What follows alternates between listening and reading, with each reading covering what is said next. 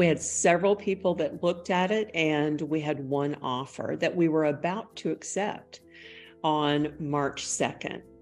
And based on the fact that we were going to accept that offer, I had a couple of windows that had some small chips in it. So I was going to go ahead and fix that, so that would not be a deterrent to executing the sale.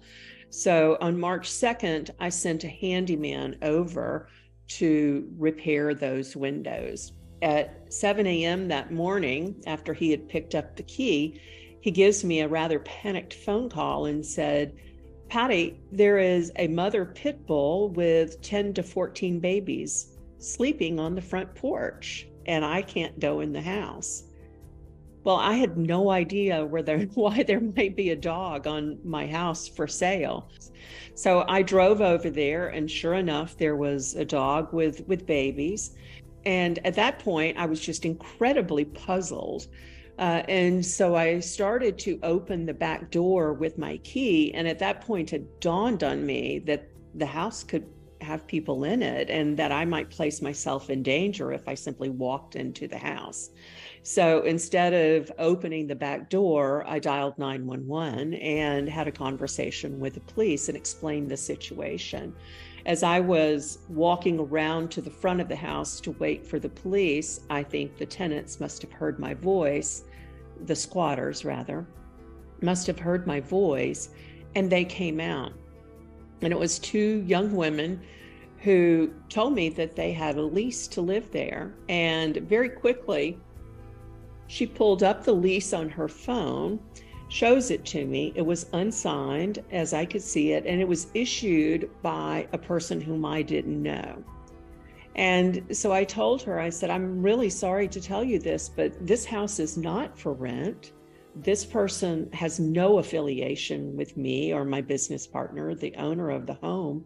And I'm really sorry. I think you must have been scammed."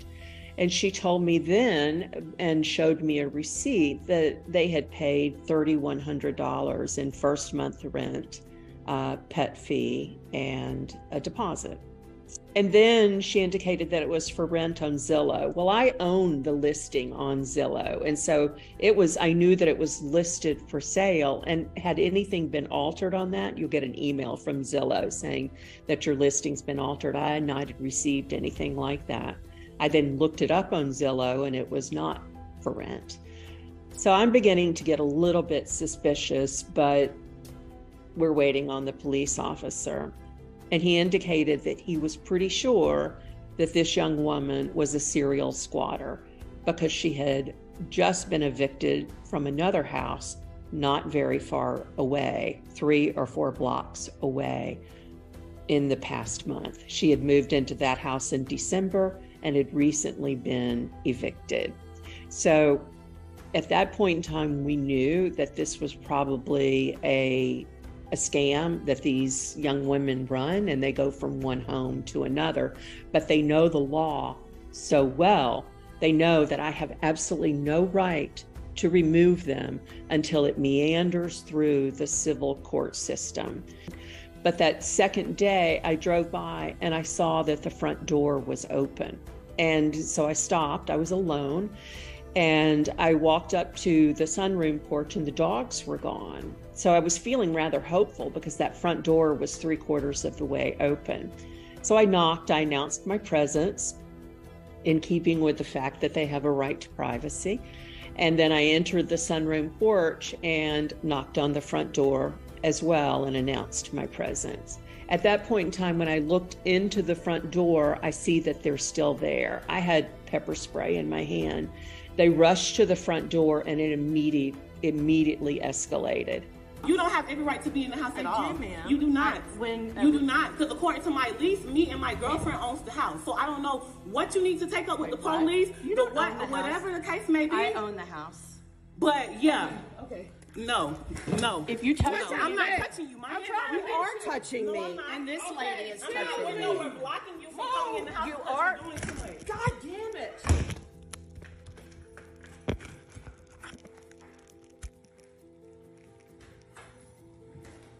And then they threw me out onto the porch, and I fell out onto the sunroom porch.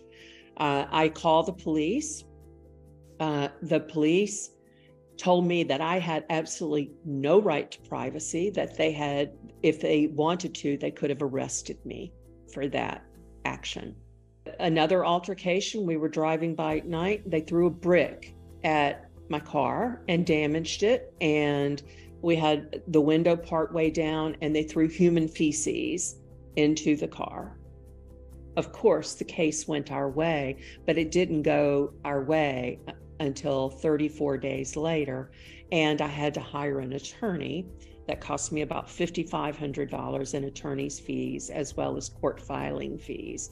And meanwhile, the squatters are living in the house, and I have absolutely no right to go into this house because these squatters have the expectation of privacy. Even though the law knows that they're squatters, I know that they're squatters, and they know they're squatters.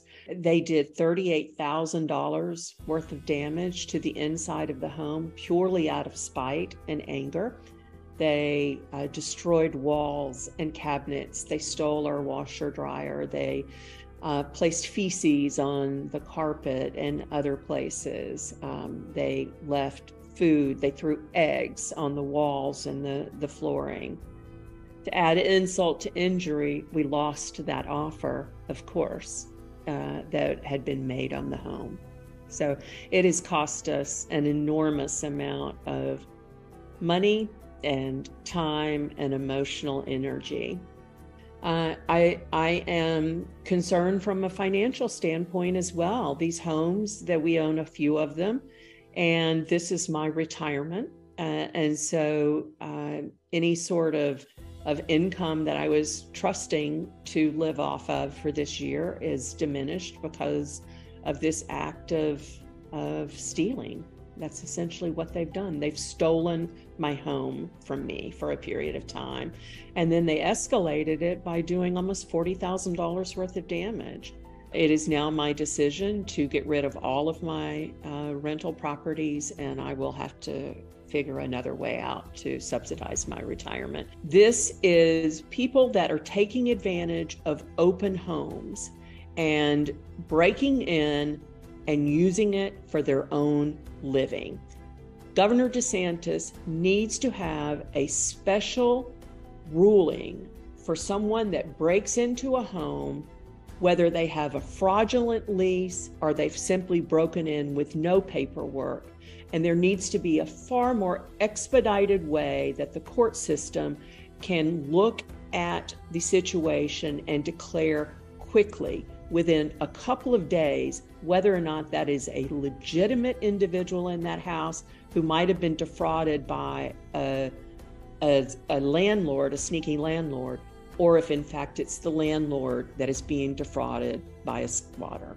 There must be a differentiation between squatters and tenants and a more expedited way to determine if someone has entered your house, if they are a legal tenant.